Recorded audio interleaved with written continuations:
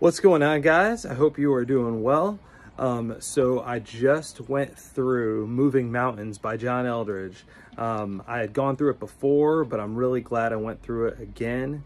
In the book, he really explores the contours of prayer, trying to be as faithful as possible to the biblical text and just being real about what different kinds of prayer looks like. Like, for example, one kind of prayer that he talks about is the cry of the heart.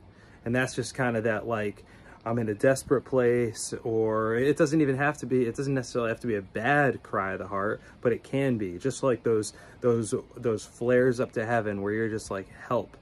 Or it could just be, thank you, Jesus, you know, when you're overwhelmed with delight or joy. So but there's a lot more. There's all different kinds of prayers in it. He gives examples.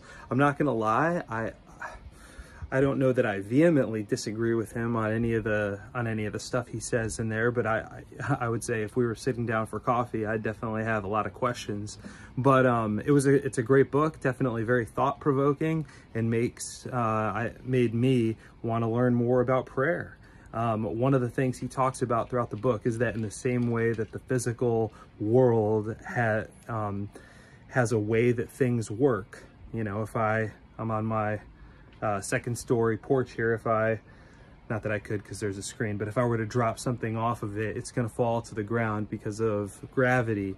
He says in the same way that the physical world has a way that things work, so the spiritual world has a way that things work. And he kind of uses that to help navigate you through the different aspects of prayer. So, interesting book, a lot to take in, and definitely worth the read. So John Eldredge, Moving Mountains, definitely check it out.